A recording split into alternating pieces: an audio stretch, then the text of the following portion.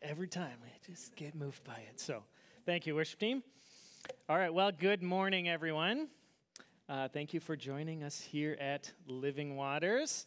I'm Rob Olson. I'm the Associate Pastor of Connection Ministries here. Our lead pastor, Scott Peterson, is not here today. His wife, Julie, had knee surgery a few days ago, Thursday, and so she's at home recovering, and he's at home taking care of her. So it is my privilege and honor to teach God's Word to you this morning. But before we get into the Word, just want to highlight a couple of announcements. So first of all, we have some missionaries visiting with us today, the Cheetahs, I think is how you say it. All right. Roman, Emily, and their children, Henry and Josette. You guys want to just stand up so we can say hi to you guys? They're visiting from Moldova, so stop and say hi to them. They'll be having lunch with the missions team later. I forgot to dismiss the kids, but I think they made their way out already. If there's any kids in here up to grade 5, go ahead and make your way out. All right. I also want to give a short update on our 2 services. So you can put those slides up there, Dean. So we added this second service back in September as part of our Open Arms movement, wanting to open our arms to our community and just welcome all of those who God continues to bring here to Living Waters. And we've, compared to, when we started, we've seen a 12 to 14% increase in our average attendance on Sunday mornings. So we're just continuing to grow. God's continuing to bring people here to our body. And so we want to continue to keep our arms open to everyone that walks in here and welcome them. And I just want to give a special thank you to all the people who have helped with that transition to 2 services, to making it go smoothly and successfully. The list of people would be way too long. We'd be here all day if I was thanking all of you individually. But I just want to thank you. It's took a lot of extra work from a lot of volunteers, a lot of planning and prep, and we couldn't have done it without each and every one of those people. So thank you all for your efforts in that. We do have a couple of summer events that are coming up. There's some half sheets of paper that look like this on the usher table and out in the commons out there. Feel free to grab one. As always, you can check our church calendar online. But this just highlights a few of the things we've got going on over the summer. So even though a lot of our regular ministries stop for the summer, we won't be having Sunday school classes, we won't be having our Wednesday night children's ministry, those types of things. That doesn't mean we're not doing anything. We still want to have opportunities to get together as a church and enjoy spending time and doing things together. So grab one of those. And next week, on Wednesday the 29th, we'll be sort of kicking off the summer with a food and fellowship time, which is pretty much exactly what it sounds like. We just eat food and we spend time together. So hopefully we'll be outside enjoying the nice weather in our nice backyard out here. Dan's cooking up his internationally famous pork kebabs, right? And you can bring a side dish. You can sign up online to do that. And just come spend some time enjoying a delicious meal and playing games outside, just getting to know some other people from the body here. And then lastly, just another reminder that next week we are starting our summer schedule. Next week is Memorial Weekend already. So 1 service, 10 a.m. through the summer starting next week, okay? 1 service, 10 a.m. through the summer. Let's say that together. 1 service, 10 a.m. through the summer. I know a lot of you are getting sick of hearing that, but that means you're remembering it. So, good job. All right. And you guys have a little more learning curve than the people at 9 because they're already going to be up. But if you come at 10:30, you're gonna miss some good stuff. So, 1 service, 10 a.m. starting next week. All right. Enough of that. Let's go ahead and get into the Word. So Pastor Scott's been doing a sermon series on the book of Romans. He's going to be wrapping up that series next week during the 1 service at 10 a.m. And finishing up Romans chapter 16. But today we're going to be looking at 1 Corinthians 15. So go ahead and turn there if you have a Bible. And if you need one, there are some extras on the usher table in the back that you can feel free to use and to take. So I chose this passage today because I want to talk about a particular person from the Bible, a person named Paul, who, if you've been in the church any amount of time, you've probably heard of the Apostle Paul. He was a pretty big deal. He wrote a lot of the books of the New Testament, including what we're going to read today, 1 Corinthians, and including the book of Romans. We can hear a lot about his story in the book of Acts. So he's a prominent figure in the New Testament, probably second only really to Jesus. And Paul is such just like an amazing example. Like we might even think of him as like a super Christian, right? If there really is such a thing, which there's not really. But, you know, he's like just such a powerful example. He was just this incredibly gifted apostle, evangelist, teacher, leader, church planter, remarkable example of intimacy with Christ and with the Holy Spirit, and a powerful example of the transformation that God's grace can bring in our lives. So I'd encourage you to, go study his story some more after today. But we're just going to get a snapshot into his life because we can learn a lot from him. He's a great example to us. In fact, in 1 Corinthians chapter 11, verse 1, Paul says, imitate me as I imitate Christ. And I saw this funny meme online, and I thought that pretty accurately sums up kind of how I feel. I don't know about you, but how I feel about Christ, about Paul's statement to imitate him as he imitates Christ, which is a pretty powerful, pretty bold thing for Paul to say. He had so much confidence in his walk with Christ that he was able to say to the people he was writing to and to all of us, like, if you want to be like Jesus, just be like me, is essentially what he's saying. Like, look what I do and do what I do, and then you'll be doing what Jesus did. You'll be like him. And honestly, I'd probably be a little nervous to say that to any of you, but as I've been studying and preparing for this, I really want that to be my ambition in life. What if each of us could get to a point where we could say, if somebody says, what is Jesus like? They could just look at you and they would know that's what Jesus is like. Or if someone says, I want to be more like Jesus, I just point to someone in this body and say, well, just go be more like that person. And then you'll be well on your way to being more like Jesus.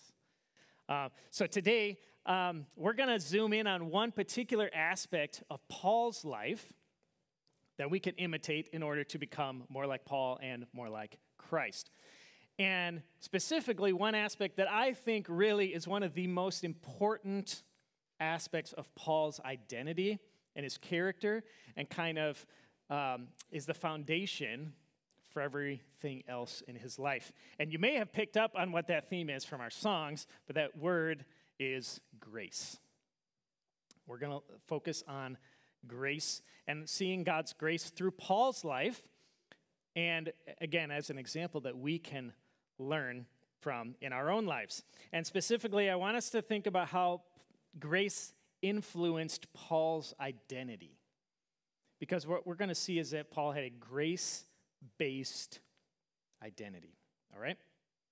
So let's start. I'm going to start by reading verses 1 through 8 of 1 Corinthians 15.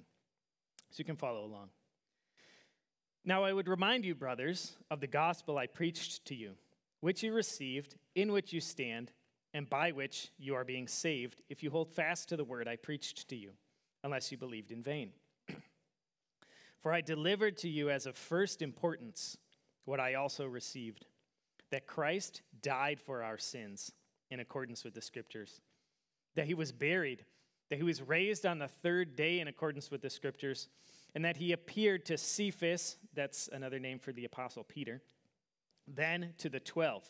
Then he appeared to more than 500 brothers at one time, most of whom are still alive, though some have fallen asleep. And that phrase, fallen asleep, that's Paul's way of saying that a believer has died. But they've fallen asleep. Then he appeared to James, Jesus' brother, then to all the apostles. Last of all, as to one untimely born, he appeared also to me.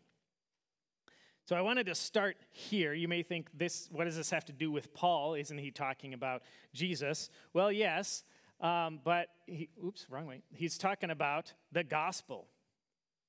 And so we have to understand the first things first, right? Paul says that this is of first importance. This is the most important thing, okay?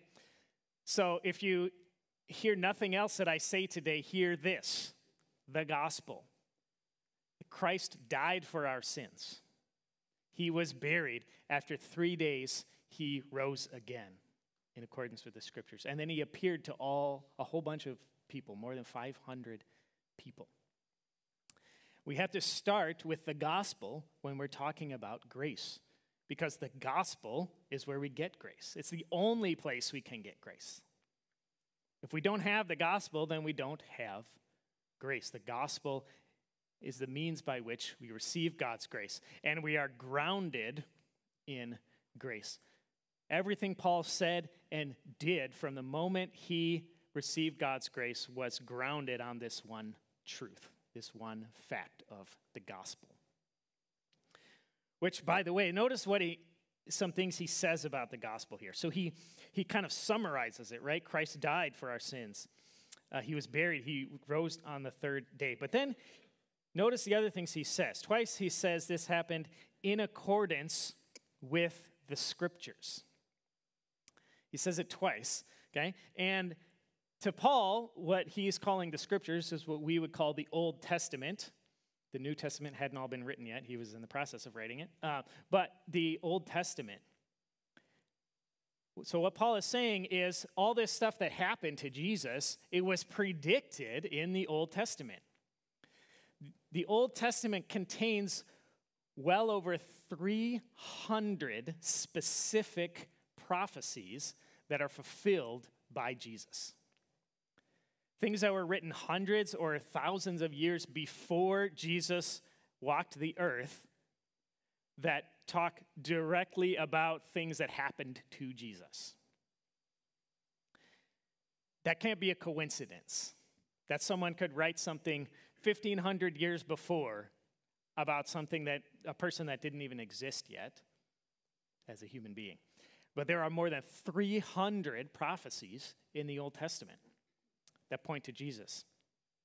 He also says, he mentions all these people that Christ appeared to Peter, or Cephas, he calls them, the 12 apostles, his own brother James, and then he says more than 500 other people that Christ appeared to after his resurrection.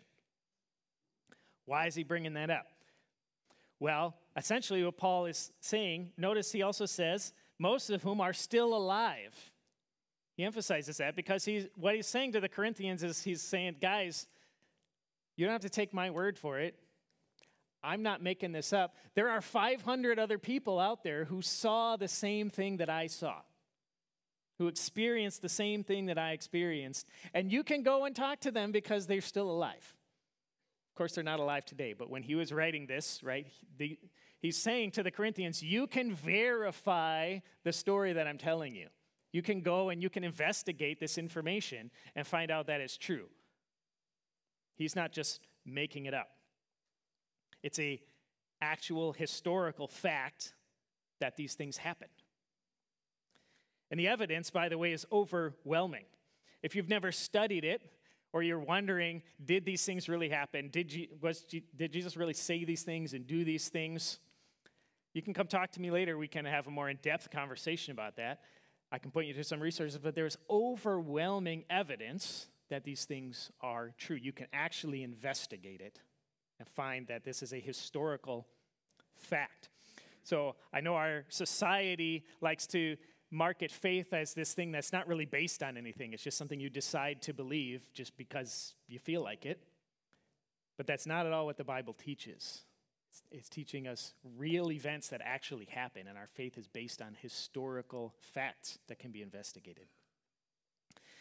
And then finally, Paul says, last of all, as to one untimely born, he appeared also to me.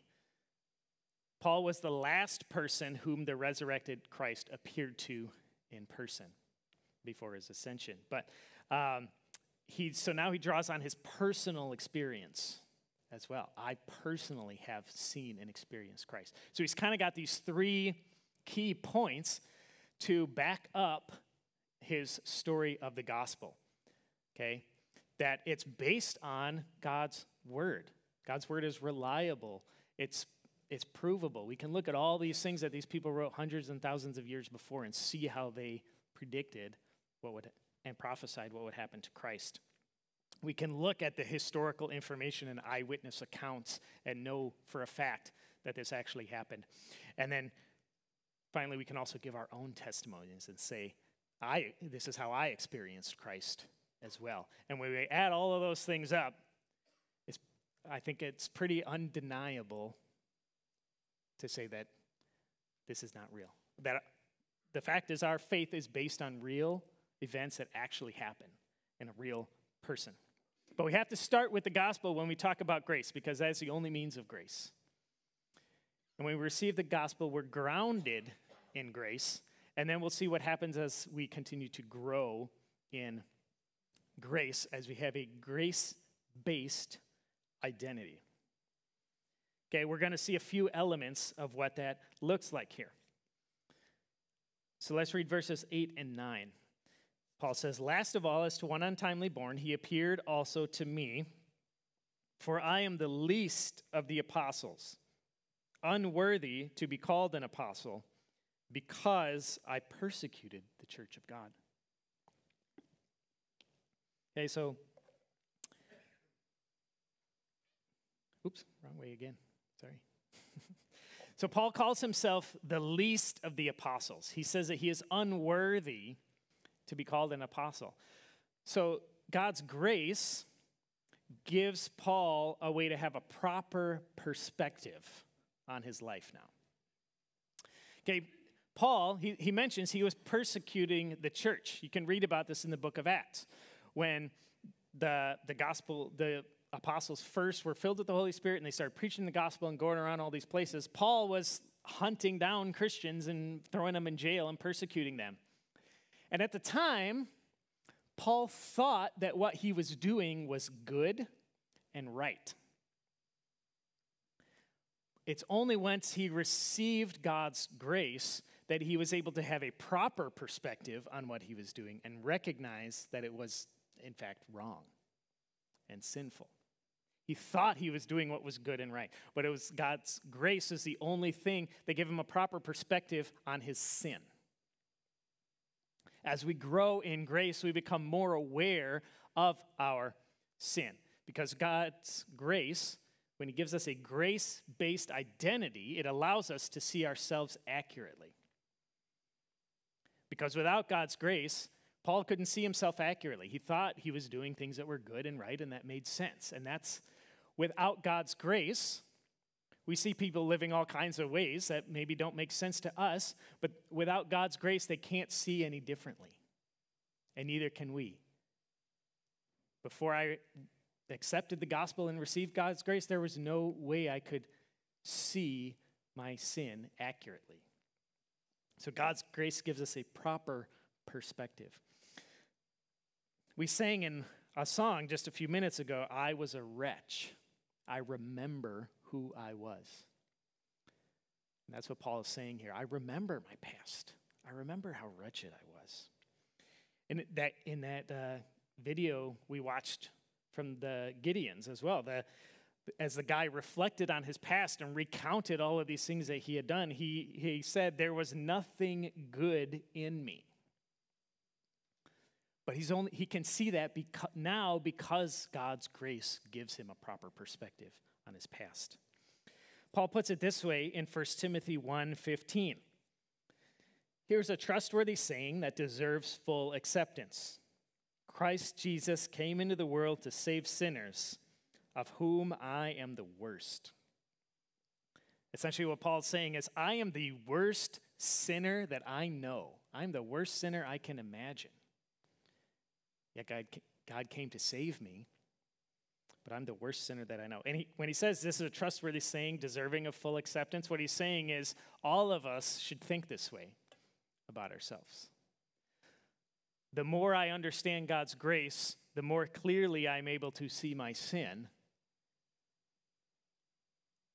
And I'm the worst sinner that I know because I can see my own sin a lot more clearly than I can see anybody else's. However, this is only half the picture. We can't stop here. And this is something that took me a long time to learn. For a lot of my life, you could have described me as a verse 9 Christian only. Because I resonated with Paul's statements. He says, I'm the least of the apostles, meaning like I'm not as good as all those other guys. I can never be as good as Peter or as John or as any of these other guys. Maybe a little better than Judas, but anybody else, he's like, I'm the least. I'm not as good as them. He says, I'm unworthy of being called an apostle. I'm not qualified. I don't deserve that. And that's how I lived my life for a long time. Just feeling like I was the least. I was not good enough. I was unworthy. I was unqualified. I didn't deserve anything from God. And so as people around me, fortunately, were wise enough to see things in me, see gifts that God had given me, and try to call me out to use them, but a lot of times I avoided them because I thought of myself this way. And unfortunately, I hear this kind of thinking pretty commonly in our culture and even in the church. People who think they aren't good enough. People who think, I can't do that because I'm not qualified. I could never be as good as this other person, so I'm just not going to do it at all. And that was me for years and years. I was a verse 9 only Christian. But the good news is Paul doesn't stop at verse 9. We need that proper perspective. We need to understand, as he did, that, as he said, I'm the least of the apostles. I'm unqualified. I'm unworthy. But we have to move on from there too, because I keep going the wrong way. Because then in verse 10, there's this very important word, but.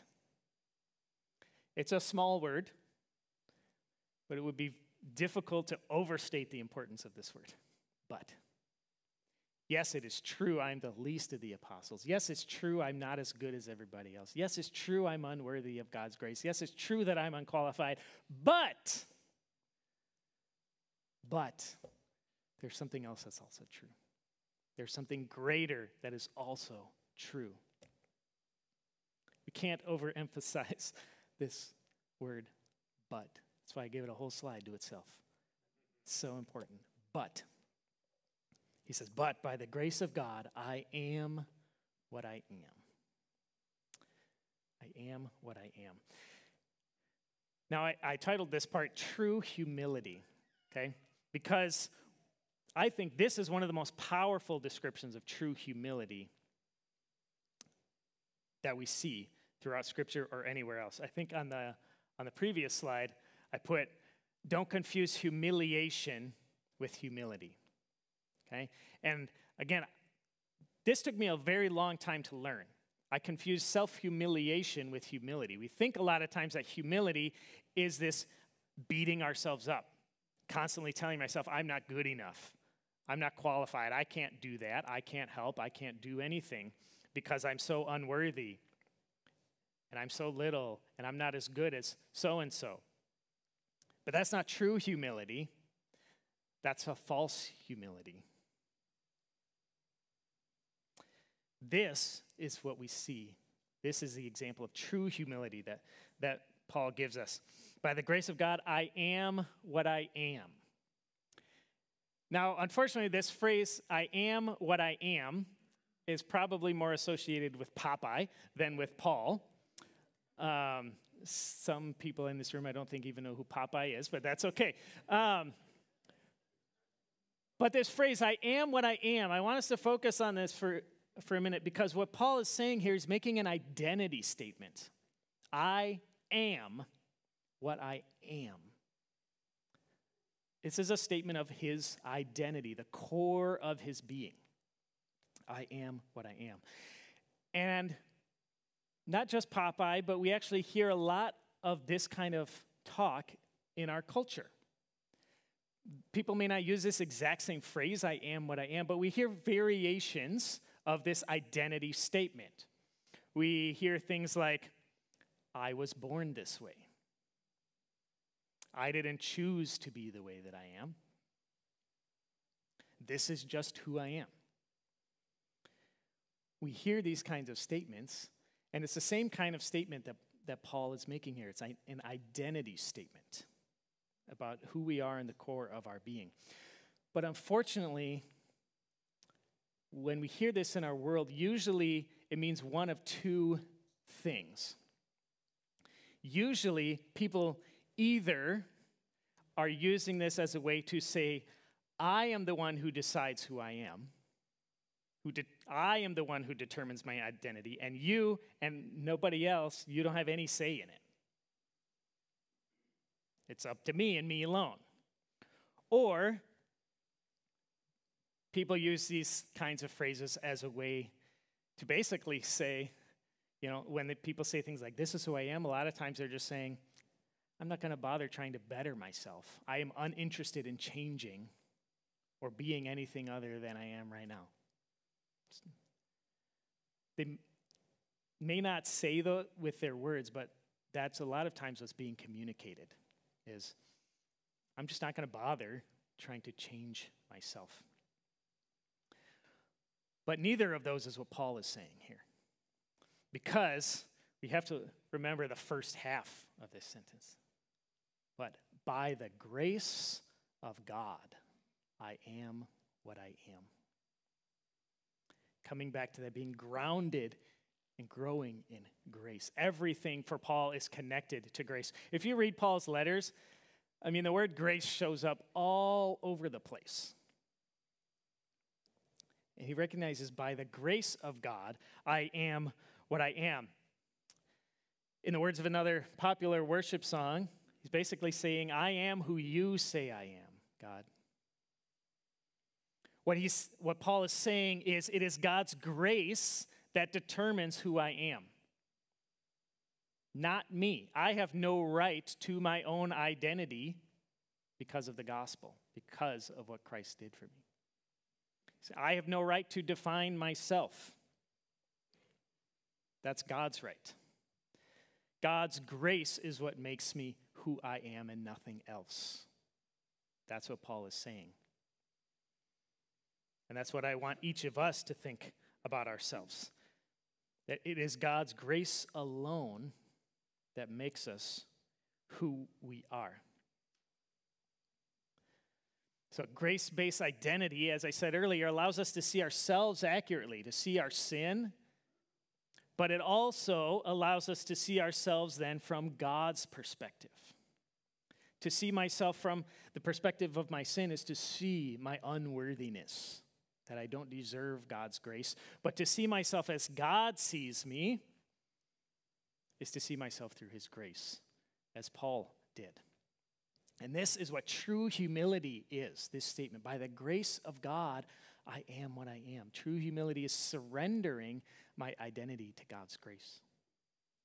Letting go of it. I have no right to define myself anymore. I'm giving that right to God because of his grace. Knowing that whatever he gives is going to be a lot better than whatever I could come up with. So, for Paul, that meant being an apostle. He recognizes, I'm not worthy to be called an apostle. I don't deserve that. But that's what God says I am, so that's what I am. Because God defines me.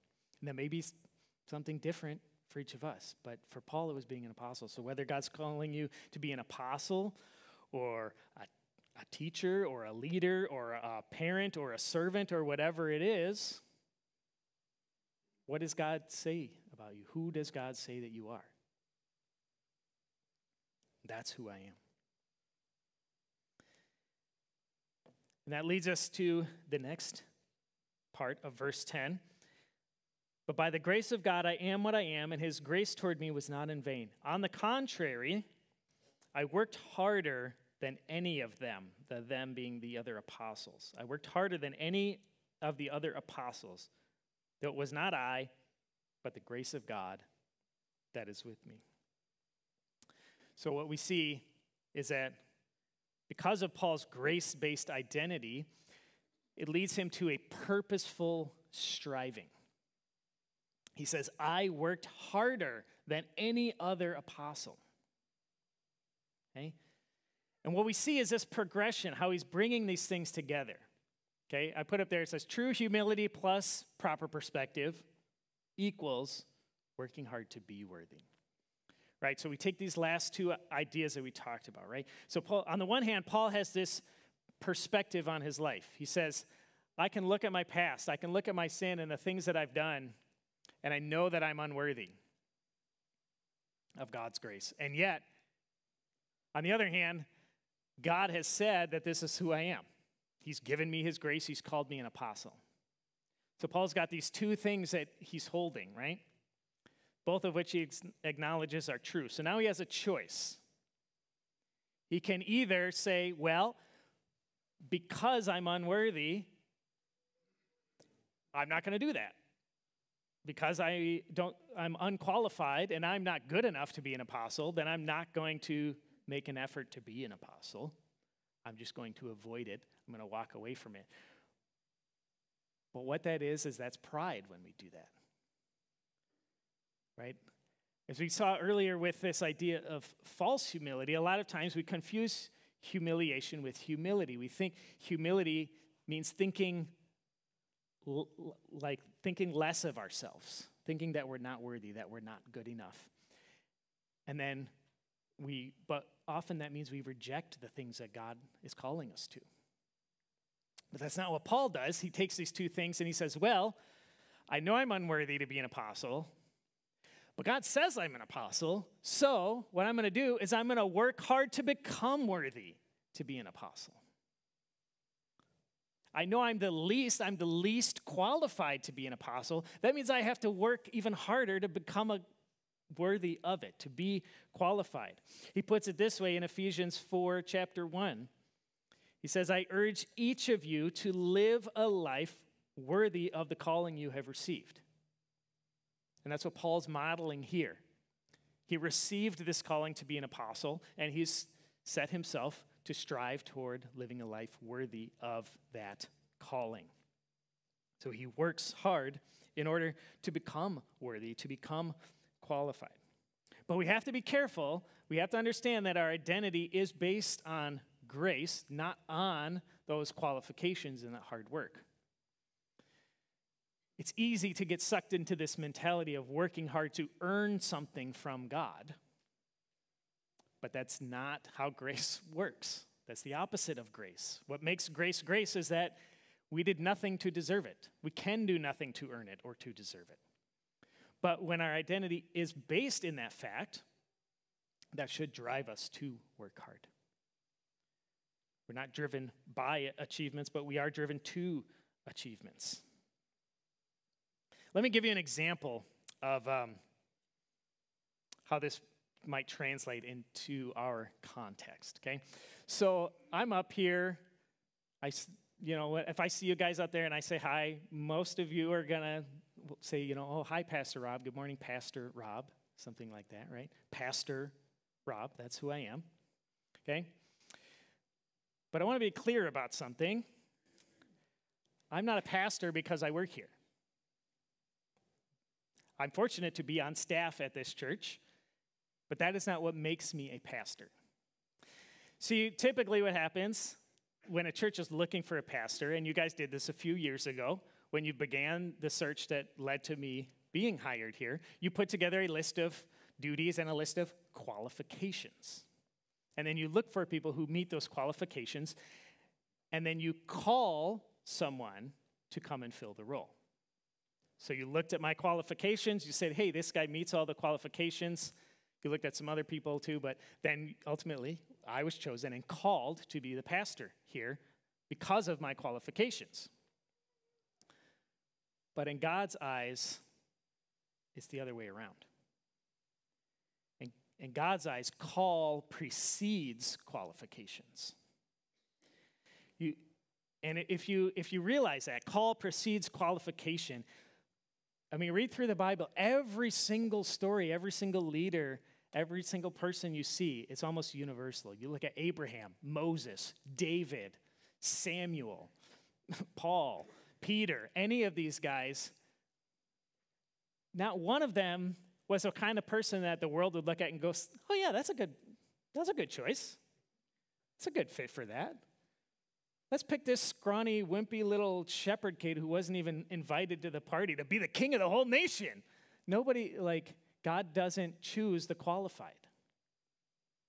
His call precedes qualification. He doesn't look for those who are qualified and then decide to call them. And Paul understood that his call to be an apostle was not based on anything that he did or earned. It was simply because of God's grace. Call precedes qualification. So what makes me a pastor is not the fact that I'm on staff here. What makes me a pastor is the fact that God called me to be a pastor. And by the grace of God, I am what I am. I'm very fortunate that you as a church have recognized that calling and given me the opportunity to work here. But being on staff at a church is not what makes someone a pastor. It's God's call on our lives. And so I ought to recognize that in my own life, and then that leads to this purposeful striving. See, some of the best pastors that I've had in my life didn't have a seminary education. They didn't have a bunch of letters after their name. They didn't spend a bunch of money to get a fancy piece of paper to frame on their wall. Okay? I have all those things. I have a Master of Divinity degree. I have a Master of Theology degree. I have experience. I have training. I've served as a missionary. I've done all these things. I have these experiences and training and qualifications to draw on. But again, that's not what makes me a pastor. I have those things because I understood God's call on my life and I strived to be the best that I could be at it.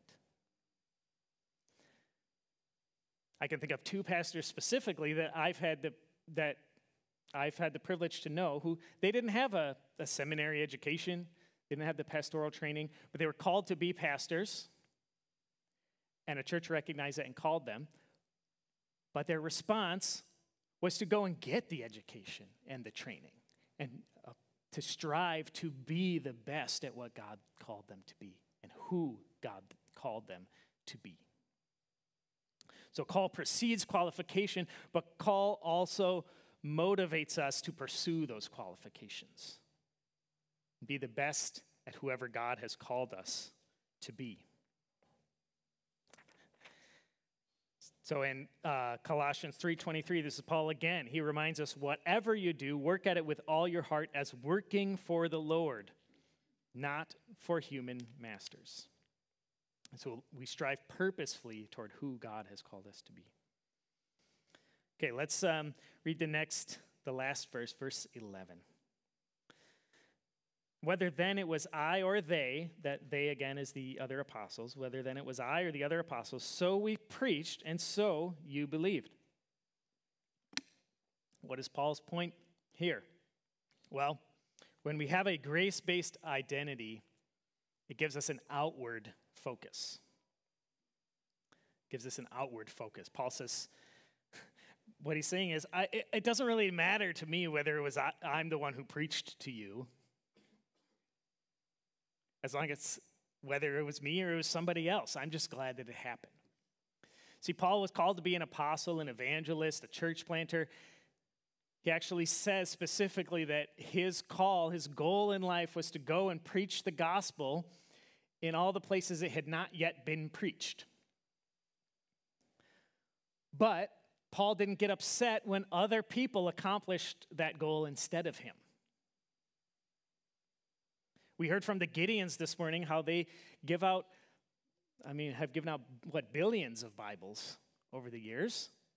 But I think if the Gideons showed up somewhere with their Bibles and they saw, oh, these people already have Bibles, they're not going to be upset and say, oh, gosh, I can't believe somebody else gave them Bibles. What are you doing? No, they're going to be excited. Thank God these people have God's word, right? Because it's not about us.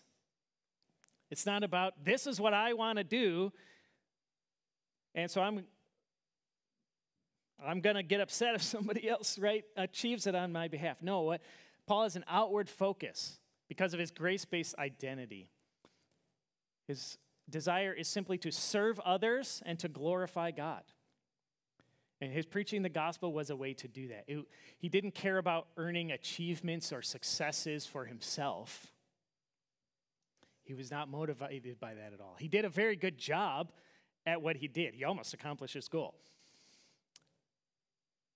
He was very good at it, but it didn't matter to him whether he was the one doing it or somebody else was doing it, because he knew his identity was not based on his accomplishments.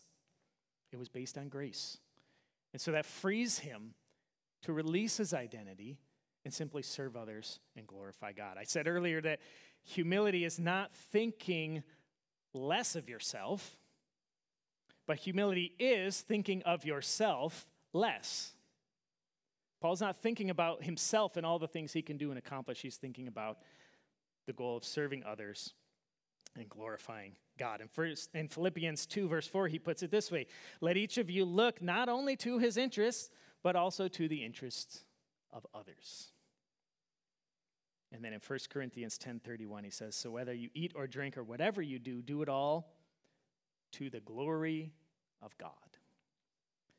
Paul wasn't trying to make himself successful or build up his achievements. He was simply trying to serve others and glorify God, because a grace-based identity gives him this outward focus. And we ought to strive hard to be good at who God has called us to be, but not let that define us. Scott has talked a lot about, in his sermons over the last several weeks, a lot about serving. That's been an important theme in the book of Romans. A few weeks ago, he even had some batons and talked about how, some of our ministries have sort of been dropped and encouraged us to come and serve. But I want to be clear about something, that our goal is not for you to come and get you to do a bunch of stuff for us. Our goal is not to get you to do all these things so that Living Waters can become big and popular and make lots of money or anything like that. Our goal is simply that we want you to be who God has called you to be, and to be the best of who God has called you to be. And if he is calling you to serve, then serve. If he is calling you to lead, then lead. It's not about us. We want to serve you in developing this grace-based identity. We want to glorify God by serving his body and serving our community. And for some of you, that might even mean that you're called somewhere outside of Living Waters. You may be called to serve in a ministry that's not part of our body. You may be called even to serve in a different area of our country or our world. And if that's the case, I don't want you here. If God is calling you to serve somewhere else, I do not want you here. I want you to be where God has called you to be. I want you to be doing what God has called you to do. And most importantly, I want you to be the person that God has called you to be. Because it's not about me. It's not about us. It's not about Living Waters. It's about glorifying God and serving others. Because when we have this grace-based identity, we want other people to know it. We want to share the gospel with them so that they too can have this grace-based identity and glorify God with all that they have. And so that's why we're going to sing one last song together called I Give You My Heart. I chose this song because I think it really is how I hope we will respond today to God's grace. That you would give him your heart, give him your soul, give him yourself, give him your identity, so that we can receive his grace-based identity instead and respond to his grace by just giving him everything, all of our effort, all of our breath, all of our resources, that we would work hard to be the best at who God has called us to be. So, Lord, we thank you for your unbelievable, unimaginable grace that you have shown to us. Help us to not hold on to our identities as our own possession, but to recognize that our identity is a gift from you. Help us all to strive purposefully to live a life worthy of the calling that you have called us to. Not for our own sake, but seeking always to serve others and to glorify you in all that we do. So we give you our hearts and our souls this morning. In Jesus' name.